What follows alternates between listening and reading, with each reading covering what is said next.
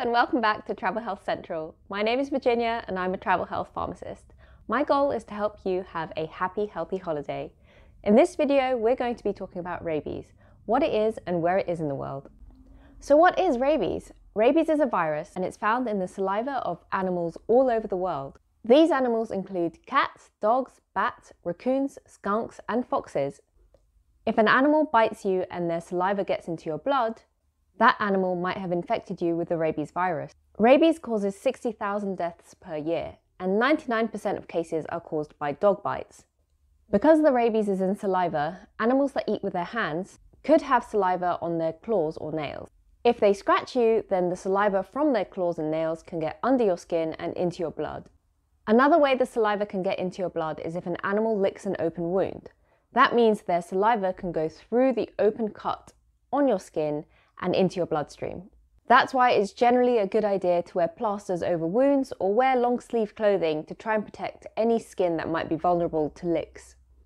If you want more information about how to protect yourself from rabies while on holiday, check out my video here. Although it might be rare, some animals can spit in your face and their saliva can get in through your mouth, your nose and your eyes. Rabies can also be passed by animals biting each other. This can also happen across species. For example, a bat can bite a dog and then that dog can go and bite other dogs and infect them with rabies. And then those dogs are likely to bite humans. That's why it's so important to try and protect yourself from rabies as much as possible. Because it's in the wild and animals can pass it between each other, it's really difficult to eliminate it from the wild. Now you know that rabies is carried in an animal's saliva, but how does it infect you? The rabies virus uses your nervous system as a superhighway to try and get to your brain. It is known as a traveling virus. Our nerves all branch from the central nervous system. It's made up of your spinal cord and your brain. When the rabies virus gets into your blood, it will find a way to a nerve and then it will travel along that nerve to try and get to the spinal cord and ultimately in your brain.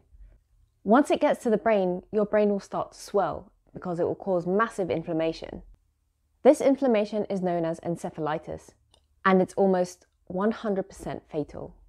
At the late stage of rabies, where it's got to your brain, you will start to get symptoms of rabies. The rabies virus will start to shed in the saliva, so you will start drooling and producing a lot of saliva. You start to become aggressive, and in animals, this is seen as the animals wanting to bite each other to spread the disease.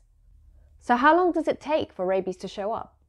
Well, it depends on where you've been bitten. Getting a bite on your toe means that the rabies virus has a long way to travel before it reaches your spinal cord and ultimately your brain.